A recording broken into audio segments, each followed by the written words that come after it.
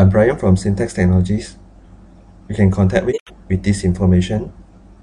I'm dealer for SQL accounting software. So if you want to make purchase, training, support, or want to attend a one-day SQL certified program, you can contact me directly. Please facebook.com/syntax technologies to like my page so you can have all the latest information regarding my company and also SQL accounting system. You can post your question or query over here and I'll answer accordingly. You can also go to youtube.com/syntax technologies to browse all previous SQL tutorial videos and also SQL payroll tutorial video. In today's lesson, I'll explain the topic called bounce check. This can happen for check from your supplier or the payment you made to supplier. I'll give an example for customer payment. If there is a payment from your customer previously, check have been bounced, the other thing for you to do, one is you just go back to the payment, edit, untake the knockoff, save, and delete directly.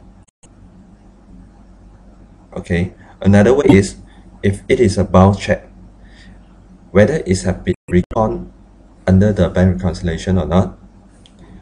The other way is just go to it, right click at the empty space, and you can see there's a bounce status. Take that bounce and you can set the bounce date, for example today. Okay, then the check will be bounced. What happened is when you do bank reconciliation, go to GL, bank recon, we select Maybank, apply, and you can see that there's a check under the credit side. It's bounced. So you just do the normal reconciliation. For bank reconciliation, you can refer back to my previous tutorial videos. This can be applied if even this check have been bounced or the check have been reconned in the previous bank reconciliation. You can do the same thing. Just take note of this. That means it will not appear at your bank reconciliation or bank statement, actual bank statement, but you just edit. It means you just take accordingly. There's no problem for that. So this is how to do a bounce check.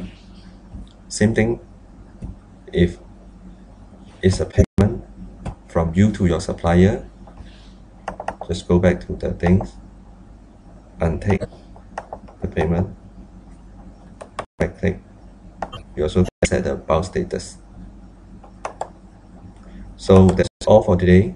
I'm Brian from Syntax Technologies. Thank you.